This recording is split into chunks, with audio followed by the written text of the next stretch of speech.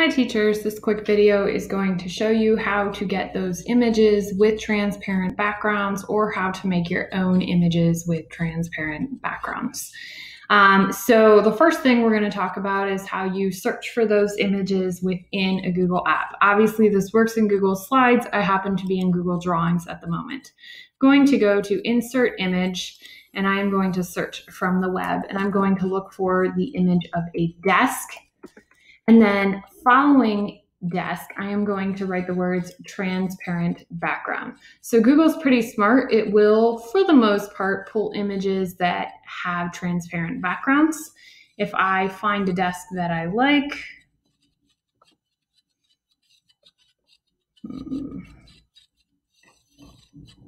or find a desk that I could care less about, here we go. You'll notice you still see the checkerboard completely surrounding this image. So when I see this checkerboard completely surrounding this image, that lets me know that this is an image that will have a transparent background. If I were to change the background of my canvas, the color will completely surround the image. So adding the words transparent background to your search when you're searching within the Google app in the Search the Web feature can allow you to find mostly images like this. Now, this is a little different when you are out in Google searching for something.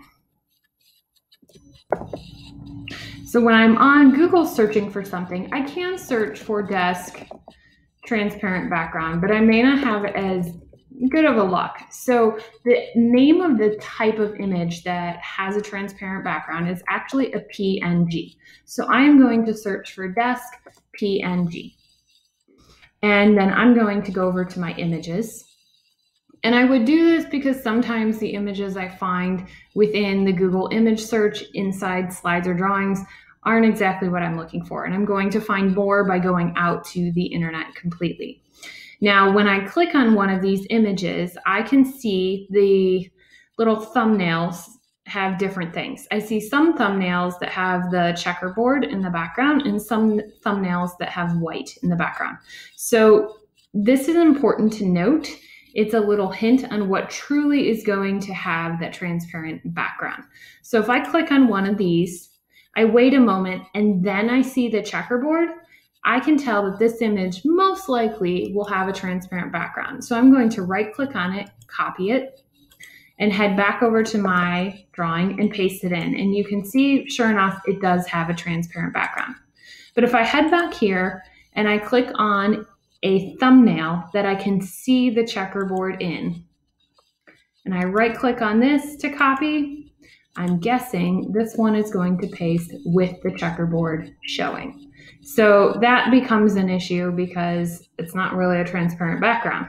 It looks like it was supposed to be. So rule of thumb, if you see the checkerboard in the thumbnail, I can guarantee it probably really isn't going to have an invisible background. The other thing that can sometimes happen is images will come up and you won't see the checkerboard background when you click on the thumbnail. Instead, you'll see a white background. And this one's taking a little bit to load. Let's see if we can find one that's an imposter. Okay, so here's an imposter. I click on the thumbnail. It says it was supposed to be a PNG. But when I click on the thumbnail, I can clearly see that the checkerboard does not appear in this image. And if I right click on this and copy it, you'll notice the whole white background is there. So just pay attention for the image you can click on. Once the image fully loads over here, if you see that checkerboard background appear, then that most likely is going to have that transparent background. So the other nice thing is the default on a Google Drawings canvas. This is for drawings, not for slides. The default on a Google Drawings canvas is transparent. So if I were to take and combine a couple of images,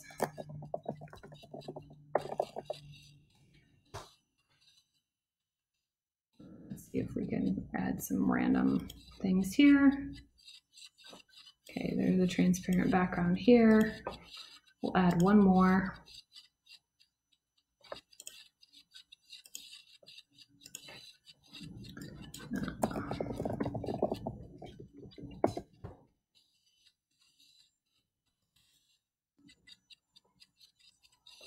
Okay, so all three of these have a transparent background. So let's say I arrange them some way.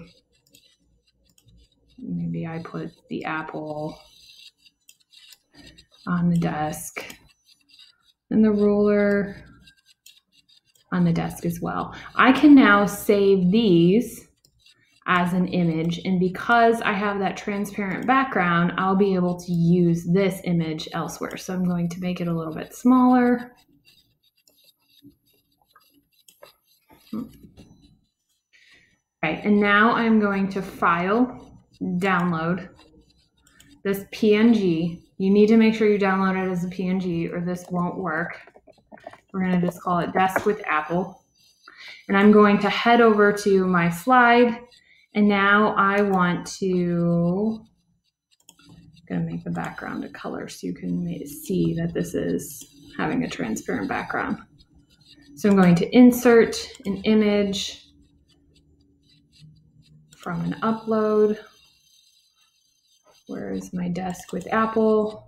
And you'll notice it actually came through. Now it's one image and you can't move anything around, and there is a transparent background.